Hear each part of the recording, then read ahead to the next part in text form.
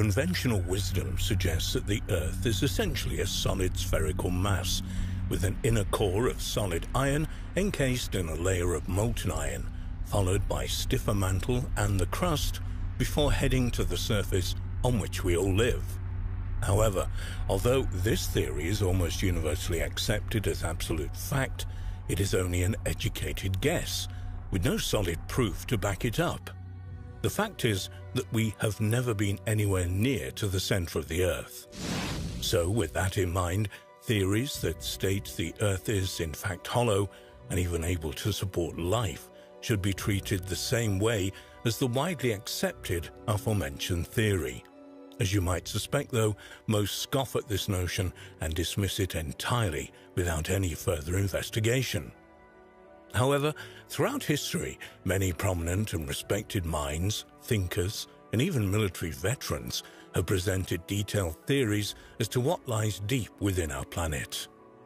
When these theories are combined with the numerous reports and texts that make reference to living beings and entire civilizations that live and sometimes come up from inside the Earth, not only appear to warrant further study, but when viewed with an unbiased mind, suggest there may be more evidence to support the hollow Earth theory than not.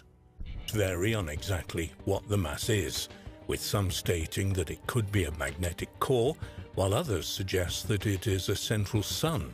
This is particularly interesting as modern science seems to suggest that the center of the Earth could indeed be as hot as our sun.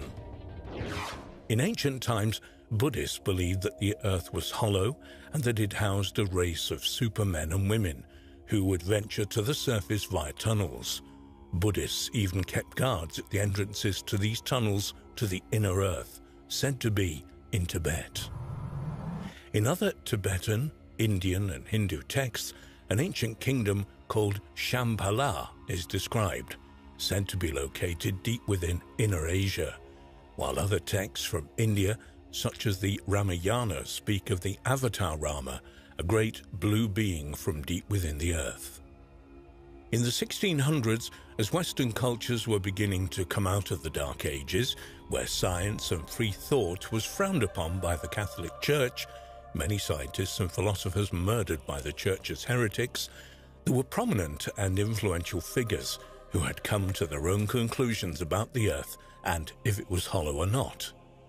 It should also perhaps be noted that although these thinkers were no longer forced to operate in secrecy under the threat of death, they were still kept a very close eye on by society's elites. Edmund Halley, perhaps best known for his discovery of Halley's Comet, was just one who theorized that the Earth was indeed hollow during this time. Using much of Isaac Newton's work on gravity to prove his theories, he claimed that the Earth was hollow and had a shell around 500 miles thick, had an innermost core, and was capable of supporting life. He went on to state that an atmosphere filled the space inside the Earth, and that the outer shell and the inner core both had their own magnetic poles that caused them to rotate at different speeds. Leonhard Euler, a Swiss physicist, also proposed that the Earth was hollow during his time in the 1700s. Like Halley, he claimed that the Earth had a very thick outer shell, but at its core was a central sun. The sun, he claimed, provided heat and light for the inhabitants of the inner Earth. Interestingly, Euler went on to claim that the inner Earth could be accessed through huge entrances both at the North and South poles. It's claimed by some people today that such applications as Google Earth have purposely attempted to hide these entrances, although there are some photographs that appear to show the opening that Euler claimed. As recently as the 1940s, there have been claims of an inhabited inner world, perhaps none more high-profile than those made by Admiral Richard Byrd following Operation High Jump in 1947. Operation High Jump was a multinational effort led by the United States to establish a base at the North Pole. On the 19th of February 1947, Admiral Boyd led a squadron of planes over the North Pole. He claimed that he could see vegetation and animals that shouldn't have been there, and ultimately that he saw a huge opening that led inside the Earth. However, perhaps even stranger, Bird stated that out of nowhere there were strange flying crafts that got so close to them that they could see what looked like very similar to swastika markings on them. His airplane would not respond, and he was essentially in an invisible vice grip of some kind. Bird went on to say that he was taken inside the Earth where he noticed great lakes and vegetation, and that the inner Earth had an inner sun. He was greeted by the beings that resided there. They were, he claimed, concerned about humans in general, but particularly about nuclear weapons that were building up around the planet. Interestingly, there have been numerous UFO sightings in and around both nuclear power plants and on grounds where nuclear weapons are housed. It may be worth noting that there have been long rumors that Hitler himself had a keen interest in establishing a base at the North Pole, with the objective being to find the entrance to the inner world, believing that extraterrestrials or an advanced race would be found there.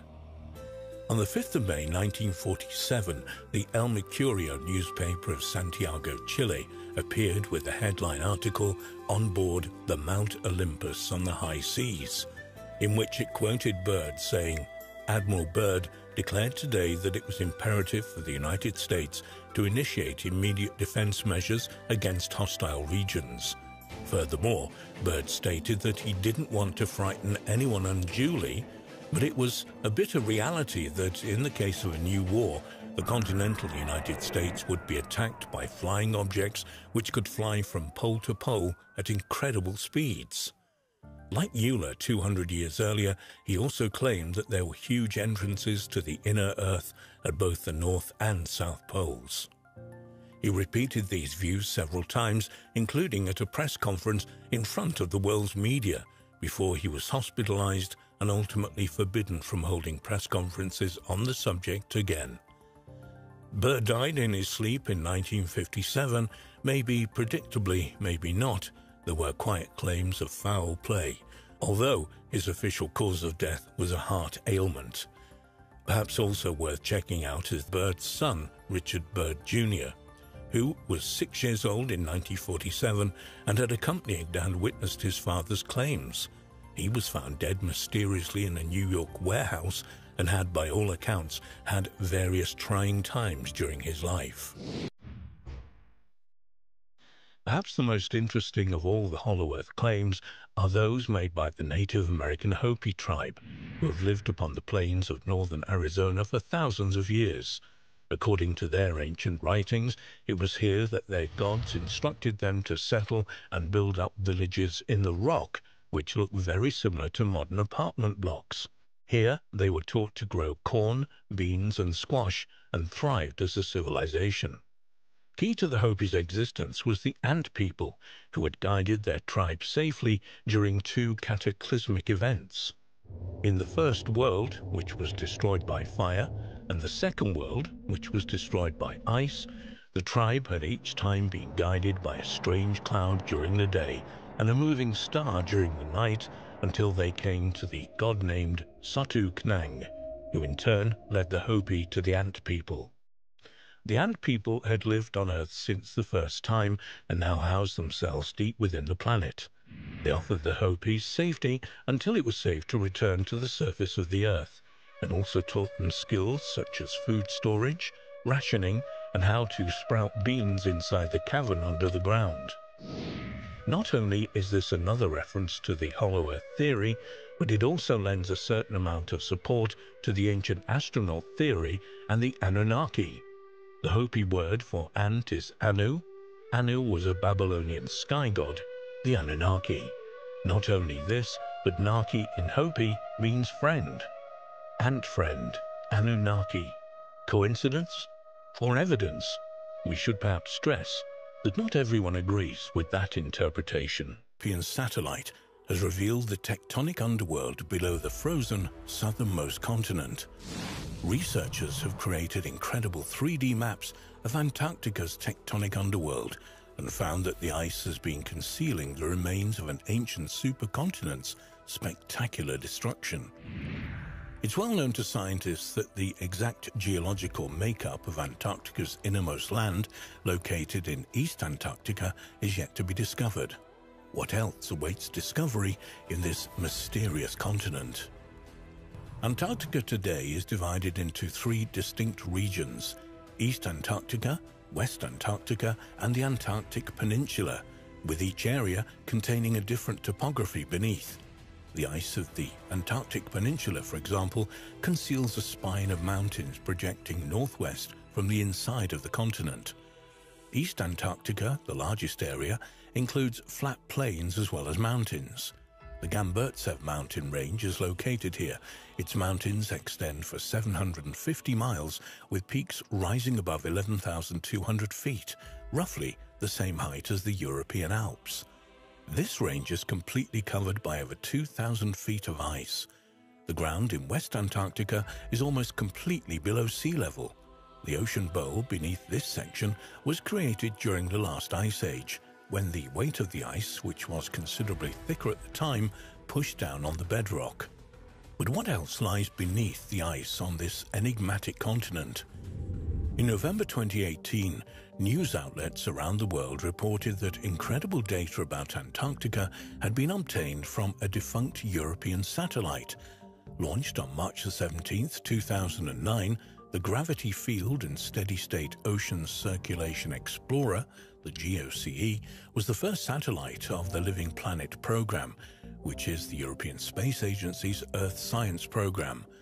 It orbited Earth between March 2009 and November 2013, and its task was to measure the pull of the Earth's gravity more precisely than any mission before.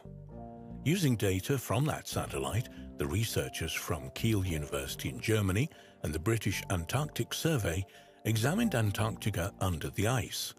Analysis revealed rocky zones known as cratons in the Earth's lithosphere, a zone between the planet's crust and mantle. Cratons are the core regions of most tectonic plates. The team also found orogons, which are folded-up regions of plates that are the precursors to mountain ranges. It's by studying the number of cratons and orogons that scientists are able to compare the continental plates beneath Antarctica with other regions around the world. GOCE's newly discovered cratons are believed by scientists to represent the remains of ancient continents, and they reveal important information about how Earth's modern-day continents are structured, especially Antarctica. But data from the decommissioned satellite not only produced a global gravity map, but also revealed local gravity changes with a resolution as small as around 50 miles.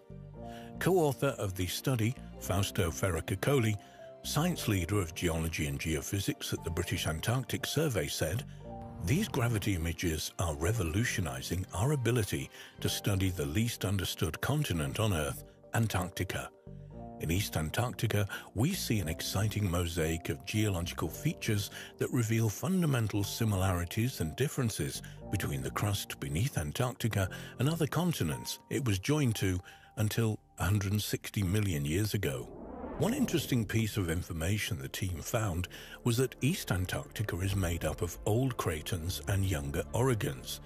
The researchers found similar structures to this in Australia and India. However, West Antarctica has a thinner and more homogeneous crust, which more closely resembles the southern tip of South America. The gravity map the team assembled from the data reveals that East Antarctica is made up of multiple cratons, which are the cores of long-lost continents. The scientists used data from other satellites to essentially strip Antarctica of its vast layers of ice so that they were able to focus on the bedrock beneath. When they examined this layer, the team found evidence of the continent's history as part of Gondwana, a supercontinent made of the modern Southern Hemisphere continents. The matching shapes of the coastlines of Western Africa and Eastern South America were first officially noted by Francis Bacon in 1620, at a time when Africa and the New World first became available to study. But the idea that not all the continents of the Southern Hemisphere were once joined in one great supercontinent was not put forward in detail until hundreds of years later. In 1912, by German meteorologist and pioneer of polar research Alfred Wegener. He's remembered today as the originator of continental drift theory, which he put forward in 1912, suggesting that the continents are slowly drifting around the Earth. But Wegener also convinced that all of the Earth's continents were once part of a single great landmass, which he called Pangaea. Its name is derived from the Greek Pangaea, meaning all the Earth.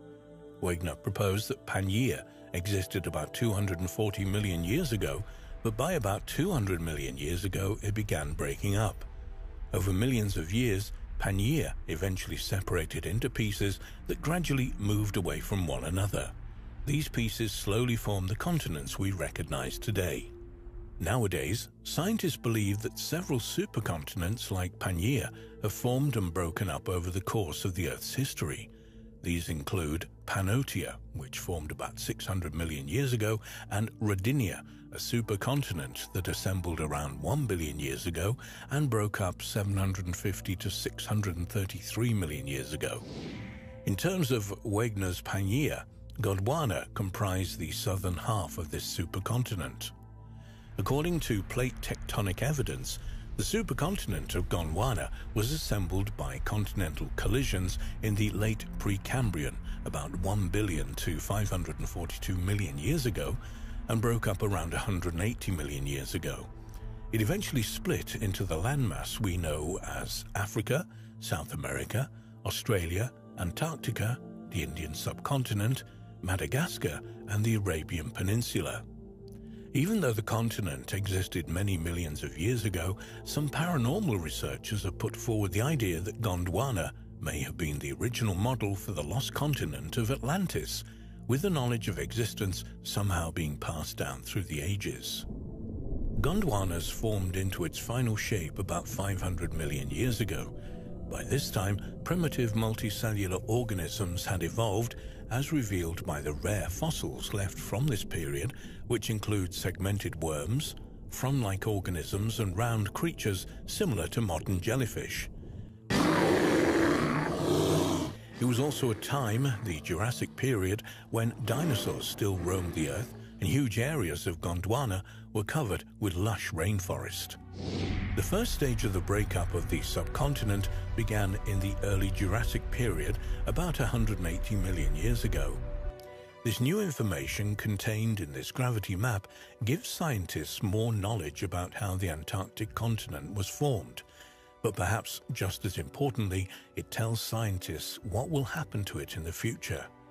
Antarctica is melting at a fairly rapid rate, and being aware of its underlying structure can tell us how this will happen and perhaps how it will eventually recover. In December 2019, it was revealed that a new map of the mountains, valleys, and canyons concealed beneath Antarctica's ice had revealed the deepest land on Earth and would help predict future ice loss. The new NASA map, called Bed Machine Antarctica, collects together ice movement measurements, seismic measurements, radar, and other data points to assemble what is hoped to be the most detailed picture ever of Antarctica's hidden features. According to NASA's website, Bed Machine is a new Antarctic bed topography product based on ice thickness data from 19 different research institutes dating back to 1967, encompassing nearly 1 million line miles of radar soundings. Bed Machine relies on the fundamental physics-based method of mass conservation to estimate what lies beneath the radar sounding lines, utilizing highly detailed information on ice flow motion from satellite data that dictates how ice moves. Originally, NASA's bed map was the result of work led by the British Antarctic Survey, where researchers assembled decades' worth of geophysical measurements. In operation from 2013, BedMap 2, like the original BedMap, was a collection of 3 data sets: surface elevation, ice thickness, and bedrock topography. One important discovery made by Bed Machine Antarctica was of previously unknown topographical features, such as the broad ridges that shield the glaciers flowing across the Transantarctic Mountains, which separate East and West Antarctica. Bed Machine also discovered the world's deepest land canyon below Denman Glacier in East Antarctica, an astonishing 11,000 feet below sea level. As a comparison, the lowest exposed region of land on the Earth is the Dead Sea, which sits a mere 1,419 feet below sea level. The new NASA map is a vital resource that will help scientists predict exactly which areas of Antarctica are at highest risk of sliding into the ocean in the next few decades or even centuries, and which parts might in fact be more stable than previously thought. Who knows what else such Antarctica mapping projects might turn up in the future.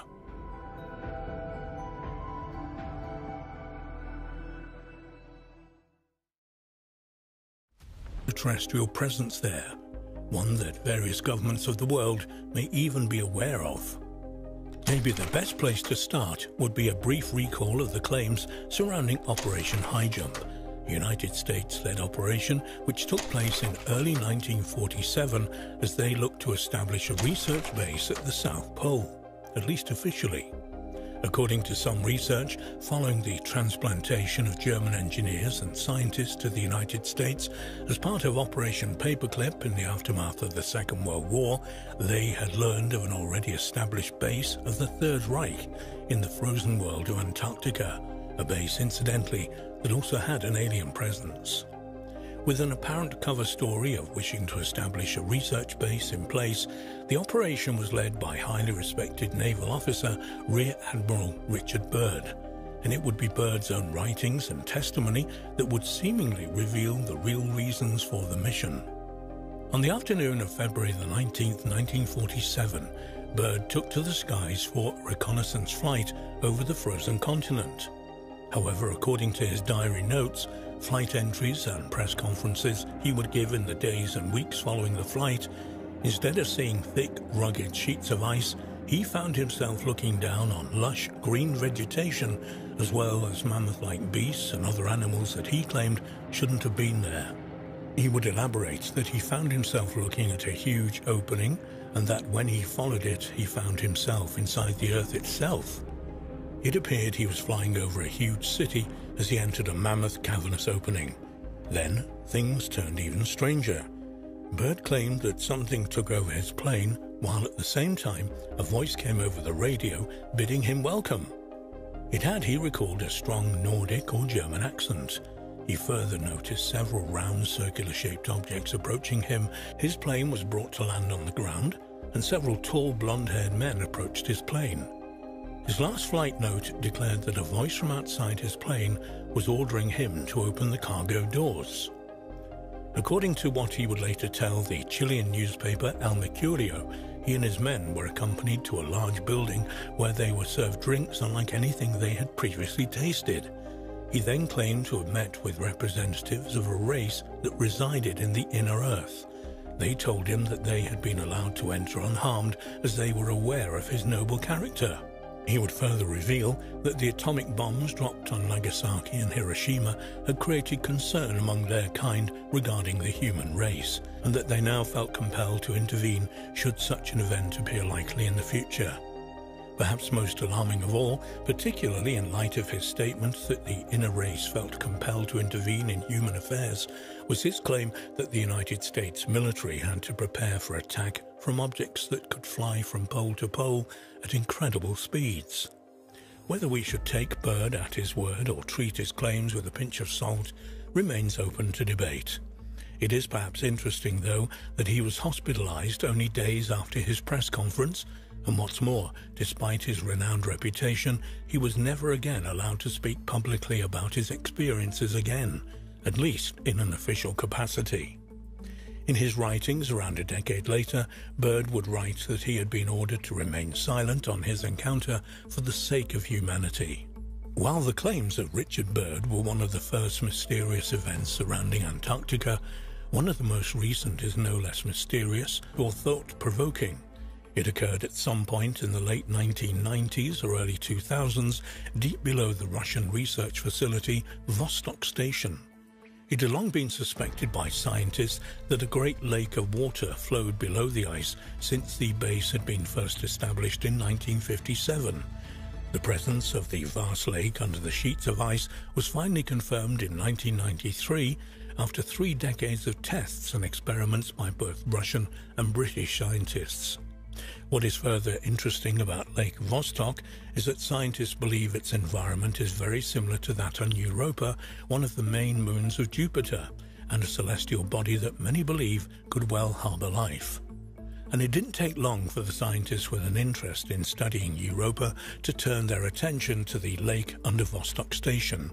It also didn't take long for conspiracies and alleged leaked documents to find their way into the public domain. The general thrust of the claims are that a secret and ultra-specialized elevator was painstakingly installed through the thick ice and eventually down to the environment below, including Lake Vostok. What's more, according to a whistleblower testimony from someone who claims to have worked on the project, Dr. Anton Padalka, who had sought sanctuary in Switzerland after allegedly abandoning the operation, they found a lot more than they were expecting. Padalka claims the team discovered a 14-armed octopus in the waters of Lake Vostok. This octopus was unlike anything they'd previously seen, with the glass octopus being the closest comparison. According to Padalka, not only did this being seem to have superior intelligence to a standard octopus, it could paralyze a person with its venom from 150 feet away. Even more remarkable, it had the ability to change its form and mimic a number of other aquatic creatures. By the time the research team had realized it could also assume the form of a person and mimic the crew, it was too late to save one of the biologists from being ripped to pieces by this apparent alien life form. It was eventually captured, whereupon Russian military officers arrived at the base and confiscated it. Its whereabouts now is unknown, but rumblings among the crew were that these would be attempts to weaponize the alien DNA of the unsettling aquatic alien, which would ultimately lead Padalka to publicly reveal what he knew. There have, of course, been further claims of bizarre and suspicious goings-on over Antarctica as the 2000s have unfolded. Many people have claimed to have spotted anomalous facilities and even crashed UFOs using Google Earth, for example. And while some of these are more convincing than others, they are all intriguing. Without a doubt, one of the most thought-provoking and unsettling claims of unusual activity involving potentially alien bases in Antarctica actually made the pages of the tabloids in 2016, following the claims of archaeologist Jonathan Gray. Gray would state that he had in his possession video footage filmed in Antarctica by an American television crew from California who had been missing since 2002, a short time after the footage had been recorded. Gray put forward that video showed spectacular ruins of the frozen continent as well as an intense American military presence. What's more, this unit themselves appear to be engaging in archaeological activity at the site of the ruins. For their part, the military in the region denied any such activity or knowledge of the missing television crew. Gray, however, insisted there was a massive archaeological dig taking approximately 2 miles beneath the icy surface, and more importantly, the United States authorities were using every power they could to block the airing of the video, as it would clearly show this. What does this mean for the claims of Richard Byrd? Was his revelation more accurate and authentic than many people give him credit for? And has the human presence in Antarctica since the end of the Second World War not been one of purely scientific research, but one of using research as a shield to protect the few praying eyes that are in this part of the world from witnessing discoveries and revelations that would not only change human history, but possibly alter our own collective future? And above all else, just what are the ruins of these great cities? Who lived there and when? Might we find one day that beneath the icy blanket these cities are the ruins of Atlantis? Might the disaster that overtook the legendary civilization have been part of a pole shift that sent the continent suddenly hurtling across the Atlantic to the southern regions? Might the presence of this advanced alien civilization, Atlantean or not, explain the alleged pyramid of the enigmatic continent that resides near the United Kingdom-owned Princess Elizabeth Station? All of this is speculation. Of that there is no doubt, but speculation that is surely warranted for such a mysterious, protected, and off-limits to most location, and speculation that will continue for the foreseeable future, or until the secrets of the seventh continent are revealed to all.